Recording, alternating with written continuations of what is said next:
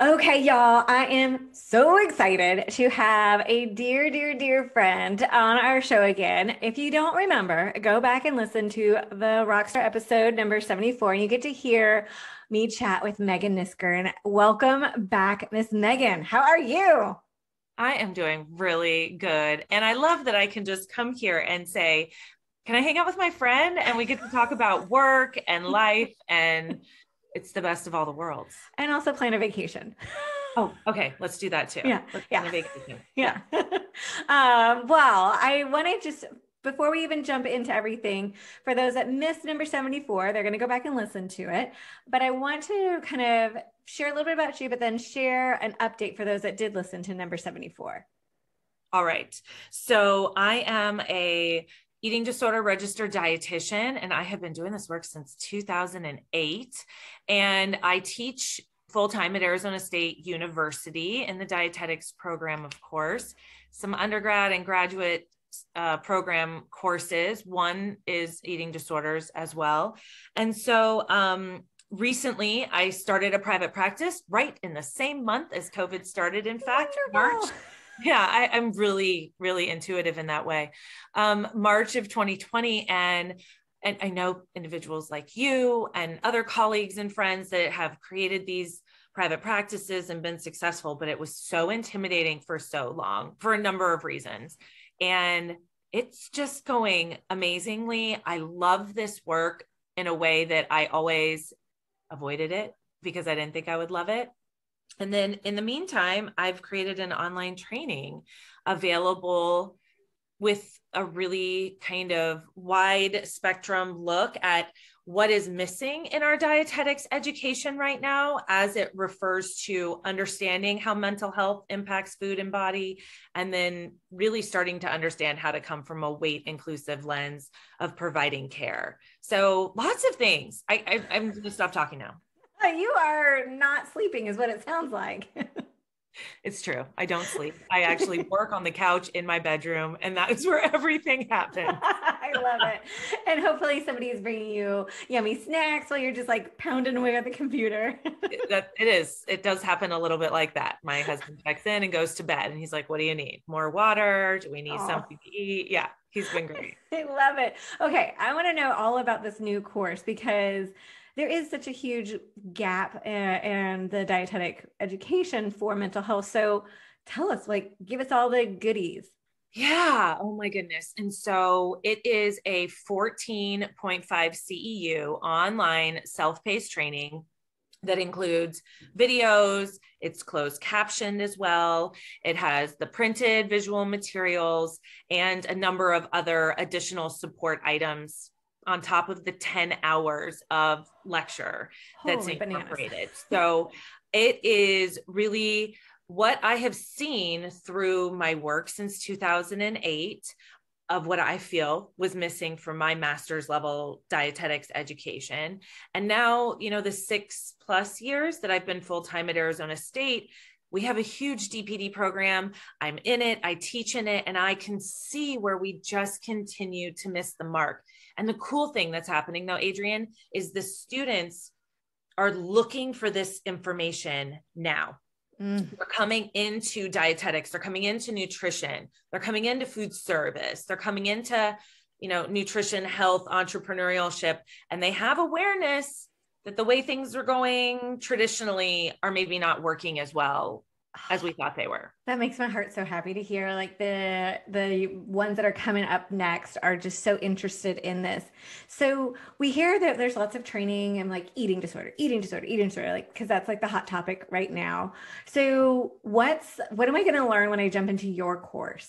Yeah. So I would have loved to have done another eating disorder one, but there are a couple of good ones out there, and I don't need to go reinvent that wheel. However, I think, and this happens within eating disorder, there is co-occurring. It is not a standalone condition for almost everyone. Let's just say, Let's just be real.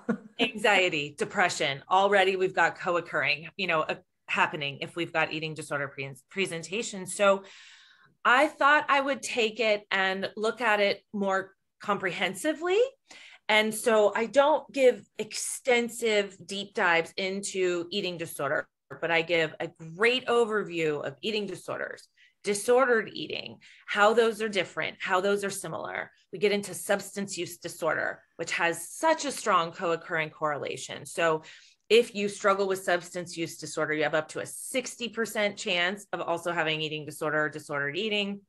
It's the other way. You have an eating disorder, 30 to 40% chance you also have co-occurring substance use. And then we have to understand general mental health. Food is attached to our mood. Food is attached to our physical presentation in the moment. Food is talked about all the time in our society in ways that are confusing and concerning. And we still in our dietetics process don't educate as well. I talk in my training about this linear way of thinking that, oh, I see a problem. Oh, this data supports the problem. Oh, let's fix just that problem. And right, does that kind of feel familiar, Adrien? Oh my gosh, I'm giggling because I'm like, oh yeah, it'd be this, check the blood sugar, then this, and then you do this, and then they should be fixed. And then you just give them the suggestions on what foods are good and bad, and then they leave. What? And everybody wonder why you feel like a failure as a dietitian. You're like, I gave them the handout. Why aren't they better? No. And it made a lot of sense. There was good pictures and we thought really clearly and no, these are people. It's complex. It has perspective. It has nuance. It has, lived experience, access, cultural influences, understanding, ability. There's just about a bajillion other things that need to be considered. Just that. And so I don't think we feel confident as dietetics educators in the realm of a conversation, a discussion, moving outside of that literal narrow scope we kind of create about data and numbers and asking about things like, how well do you sleep at night? How restful are you when you're sleeping at night? What goes on when you eat? Do you eat alone? Do you eat with other people? Do you eat distracted? Do you eat fast? I currently am working with a client who is excessively standing and then walking after meals, right? And so there's so many things that you don't think to even ask about in the way I don't want to say trained, but maybe even educated. Oh. And so we have to change it. Totally. I as you're saying that, I was talking to some of my dietitians and we were talking about like, oh, I just don't understand what's going on with this client. I mean, they eat normal and I'm using air quotes. Oh, they had a sandwich. I was like, well, did you ask how much of the sandwich you ate? And like, what does your sandwich look like? My sandwich looks different than your sandwich. And they're like, I never even thought of that. When somebody says a sandwich, I assume. I was like, that's just it's normal. And that's what we were taught. And so how do you, so from what I'm hearing, like you're kind of helping dietitians to really dietitian better. Dietitian better, hashtag dietitian better. Yeah. I know, but honestly, I'm hoping because while it's called Deepen Your Perspectives, nutrition therapy for mental health. And it really is geared towards what every dietitian needs to know. So I think when we think of, the realm of eating disorders, we look at it as a specialty. And yes, to treat it is a specialty. To engage in supporting someone in their recovery is a specialty. But eating disorder behaviors and prevalence is going to walk into every area of dietetics, nutrition, food service. You're not going to avoid substance use disorder in clinical, in renal, in public health, like any of these arenas, all of this is there. And we observe it as medical conditions. And yet we think we can treat it that way. And we have to treat it as human experiences. And so while this training gives emphasis for providers that want to go in that direction in dietetics or nurses or therapists that want to learn more about what the role is, it is really a foundational way for every dietitian to have an enhanced learning. And so I kind of thought of this as a class. This is the class that is essentially missing from our required DPD courses. So here's your almost 15 credit semester, and I'm going to give you what you need as a missing piece. And so if you want to know more about eating disorder, start here and then go to the eating disorder realm, right? If you want to do more substance use or more behavioral health, psychiatric care, mental health, start here and then head in that direction. But this is a sound foundation of just how to bridge what we already know with a greater scope of practice. I talk about that regularly too. And it's interesting. Like I'm thinking back to when I was like in school, baby dietitian, or thinking about being a dietitian. Like I was just like, mental health, like, I don't even know, or substance use, I was so intimidated, unsure of, just because it wasn't my lived experience. And so I think, and I hope, like, I wonder if this next generation has had more experience, possibly going through the pandemic and having their own lived experiences. But I wonder how to continue to have that conversation and bring it to more awareness that, dietetics is a key factor of mental health. You bring up so many good points, Adrien. I think what you're talking about too is like, that decade ago, it was decade. I know, sorry. I was like trying not to age us as I was even thinking about how I'm going to answer. I'm glad it was just a decade and not like multiple decades. I didn't say 15 years ago, but the truth is how far we've even come in the stigma, orientation, and availability of mental health services. When I started at a treatment center for women in eating disorders. We were still just treating women. And so think of how far we have come in the time frame of the last decade plus.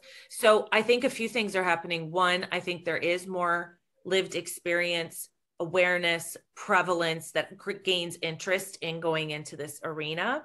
And I think more people are generally speaking getting help. And because the increase in treatment centers continues, and yet we know that through the pandemic, as you mentioned, the sharp rise, in particular for adolescents and young adults needing to receive care and support that occurred, really brought to life the disruption in our food and our eating and our, Totally. And it's interesting too, like I was thinking of like how mental health is like normal now, or like seeing a therapist is normal now. Normal now, right? Yeah, it's like, oh yeah, like it's normal to have a therapist. Thanks Sopranos and Ted Lasso for like having everybody have a therapist. So how can we get dietitians a part of like that? I was like, I don't know if dietitians would be that sexy on Ted Lasso, but like challenge accepted. That is such a great point. Why is there not a dietitian walking around with Keely, just like as the BFF of Keely? Any insert any gender role there. Just give me a dietitian, best friends with Keely, comes in, helps support the team. I think it's so true. And honestly, this is how I also now kind of envision dietetics in a certain way. How did the dentists navigate their way into convincing all of us that we need to go twice a year? Now, I'm sure there's data that supports this, but why not have 2 guaranteed dietary sessions as well checks every single year? Man, oh my gosh, I've been saying this for like a decade. And so if we're dietitians that don't just see ourselves only fitting into the spaces of clinical, of, public and community health and food service and sports dietetics, if we see ourselves as being food helpers, as food nourishers, as check-ins, around what's going on or how am I feeling, and not, I think we kind of originally inserted ourselves as like dictators of food, and we need to be seen more as consultants, like therapists, counselors around food. This work isn't, this work is about helping an individual to identify areas that are not serving them, not me inserting what I think is or is not going to serve them. It's me helping them to navigate what that looks like. And we aren't taught that. I was thinking the same thing. I was like, like, let's do it. But then I'm like, oh, bless. Like, we don't have that training to really be able to sit down and really help somebody. Like, we just hired a whole bunch of dietitians, and some of the feedback we got from them is like going from inpatient to really counseling is a culture shock as a dietitian. You got to spend an hour in front of a stranger and have them talk about an embarrassing aspect of their life that they don't know how to do, and not be non-judgmental and be supportive. Like, we didn't get zippity doo-dah training in that. Oh, heck no. And so I actually spend a good deal of time talking about the initial assessment, what can be added, when it's appropriate to add certain things, and how initial assessments should be different. For instance, if I am in an eating disorder environment, or if I advertise as an eating disorder provider and you come to me for that, I will give you a completely different assessment tool that is specifically looking at eating disorder-esque behaviors and, correlations. If I am in substance use disorder, or if that has been given, also same. If it's mental health in general, I will do a combination of all those. So, and if it's general clinical, if it's general private practice, that doesn't mean you avoid it. There are subtle ways to incorporate some screening without saying, so do you eat large amounts of food and then purge them intentionally? If your person came in for a cardiac consult and you ask that abrupt question, they're going to be a little thrown off, right? I try to educate on the context, and that is really important. There are certain areas where you can dig a little deeper, and what does that look like, and what information is deeper, air quote. But also awareness of questions that you can insert into your current area of practice to do better at screening and to do better at gaining awareness, and then to refer or to, offer up additional services and support when things are showing up of concern. I remember when I was first starting to counsel patients and terrified, and feeling I had absolutely no idea what I was doing. And I got so stuck in my own head that I had to ask the most perfect question. And I would read it and was just head down, not even engaging. And so I would just miss the mark and then be so stuck in my own head. So how do you really help dietitians to not get stuck in that perfect question route and really be present? So I talk a lot in the training actually about not making assumptions. So hold space. You don't have to do it perfectly. You're going to make some mistakes along the way that you'll learn from, and that your authenticity, your awareness, your ability to listen, and then gain skill sets and how to probe and how to ask is the growth that we need to be having as providers. And it happens slowly. Think, Adrien, how many mistakes you made when you look back on the beginning of your career. I have a couple of doozies that I wish I could find people and send them an apology letter. I am so sorry I put you through that horrible group where I told you how many calories are in a pound. What was I thinking? And I think I talked about gluconeogenesis to somebody. Wonderful. Yeah. I'm sure that absorbed well, right? Yeah. But it wasn't that it was a failure. It was an intentional, purposeful way of offering support that I, in that moment, intensely learned from, and then never did again. And so what I really offer up is this idea of not having to be perfect, to doing the best you can, staying informed, not making assumptions, letting the client take you in the direction that the information goes. And being curious. We talk a lot about being curious, and that avoids judgment, which contributes to assumption. So I think that's really where it stands. And the other thing I offer is we don't have to have all the answers. You don't need to know the answer in the moment. You don't have to figure it out right now. You can always say, wow, I haven't thought about that, or I do need to think about that, or I need to learn more about that. Let me get back to you. I, been doing this for a long time, but there are still moments I'm like, what'd they just say? I need to go look that. I have no idea what they're talking about right now, and I still have moments where I'm a little bit like, should I know what that is? But there's other moments where I recognize I can't know it all, and I am not going to expect myself to. So I'm going to do my very best. I'm going to continue to educate and grow. And of course, I talk about supervision because, as you and I know, it's like the holy grail, I think, of what has come out of the realm of eating disorder care and practices related to dietetics, because it's starting here. Supervision as a regular part of professional growth and support and practices.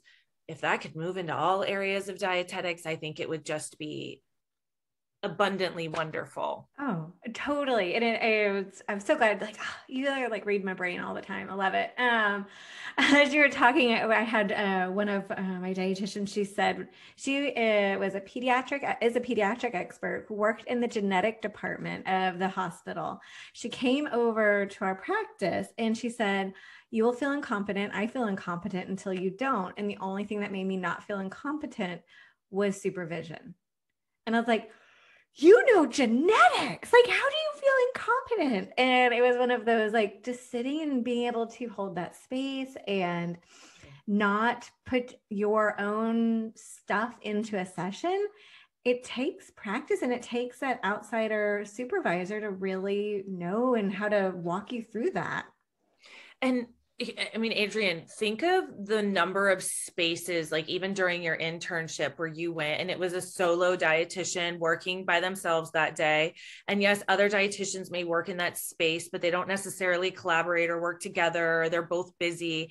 There wasn't a ton of times where I saw like lots of dietitians collaborating. And so you do all this extensive education, training, internship, tests, and then they just send you out.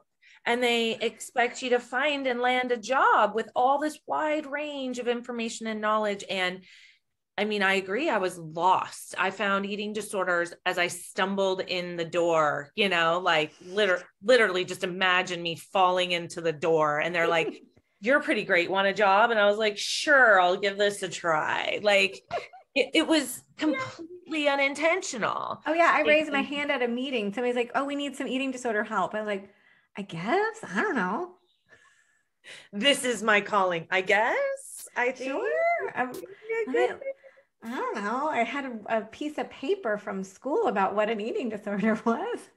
Yes, yeah. A piece of paper. You know, and most people will joke or talk about the fact that they had one lecture one day on eating disorders. It's typically in your counseling class, which is a decent place to put it, you know, but it needs more than a class. It needs more than a lecture, I guess I should say. Yeah. And therefore, what that really also does is it kind of minimizes the presentation or the need to understand it in a really strong way.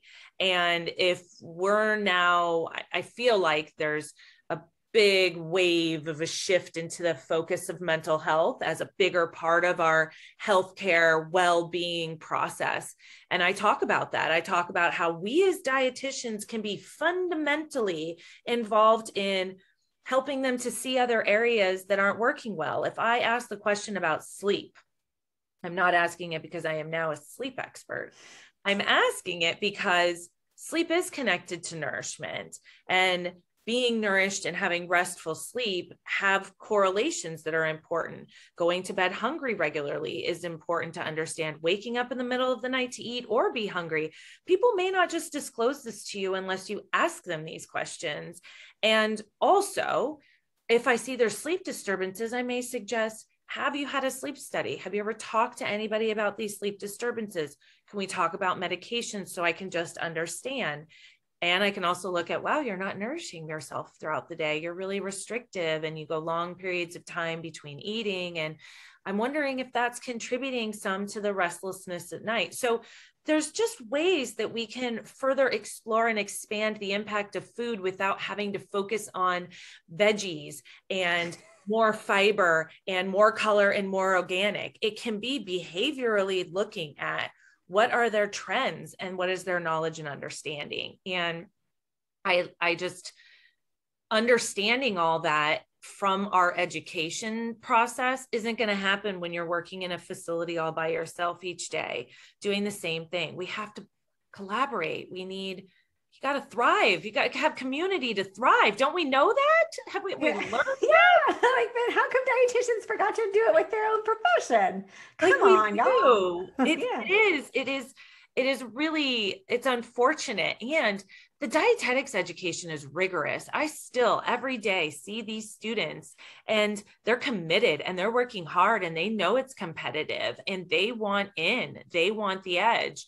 And then I also look at it and I'm like, gosh, they could be so much better prepared, which is, why I include weight inclusive understanding and work in all of my classes, why I include eating disorder education in all my classes, why I include understanding perspectives and lived experience as a bigger part of how they operate as professionals, and just trying to offer up a bigger, wider lens for them to look at this work through, and also recognize there aren't just 5 jobs, and there's about 5 million jobs. And there's so many areas, as you've already mentioned, where we could be putting ourselves into the mix too. And that mix is not medical nutrition therapy necessarily.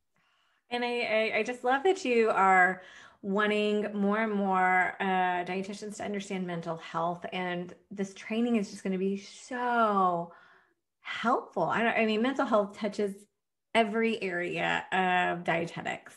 If you're an oncology dietitian to pediatric dietitian to any type of dietitian you want to be, food service dietitian, mental health is a huge part of all of it. This is just so exciting. So Megan, how can we learn more about your training, more about you, and about becoming a supervisee of you? So everything is really available through my website, which is wonderful. And that's just makrd.com. So you can link to working with me for supervision. I offer some monthly packages and I do groups, but I also do one-on-one. And then there's links right there to the access to the online training. As I mentioned, it's approved for 14.5 CEUs for all dietitians and diet techs that are registered through the Commission on Dietetic Registration. And then Instagram is really the only social media platform that I engage with, but you can find me there at Megan Kniskern, Kniskern. And yes, I love connecting, and I just am so passionate about our field, and I love this work so much. So please just reach out. Oh, I want to mention one more thing. Oh yeah. I started a little newsletter. I call it Munchies. And so I send it just 2 out a month. This is geared more for professionals. I include new research and links to new research. I also include upcoming free webinars and CEU opportunities for mental health in general, just to continue to allow space for providers to keep learning for free. It is, I gotta say, I love your newsletter. I send it to all of our dietitians because it is just such a great, wonderful resource. So thank you for putting that out, because it is a really good, just digestible munchie. We will put all of your information on our show notes. But before we leave, I always ask all my guests, we got to take an action item to move ourselves personally, professionally forward. So what is something everybody listening can do this week to move themselves personally or professionally forward? Ooh, I love that question. As I'm sitting here with my 2021 planner and my 2022 planner laid out in front of me. I love planners, tuck dirty. Oh, I love it. I know you do. That's why I had to tell you. They're so pretty. So I really learned through this training, and I posted something actually recently about this. If you have an idea, start it now. I put it off for a really long time, or I would just jot down notes thinking I'll get to it. And it took me longer to do than I had hoped. It was more involved than I thought it would be, but not so much so that I quit, And so I wish I would have just started it and not put it off as long as I did. And I think that's what I would give you. If you've got something that you are thinking about, just take that first step and just start it and see what comes of it. It changes, it grows, but it got better. So I think that's what I would say. Just get started. Just get started. I love that. Oh, Megan, this has just been such a delight. Oh, I love hanging out with you. I can't wait to see you in real life. Ooh. I know. Me too, Adrien. Thank you so much for having me. Thank you. Bye. Bye.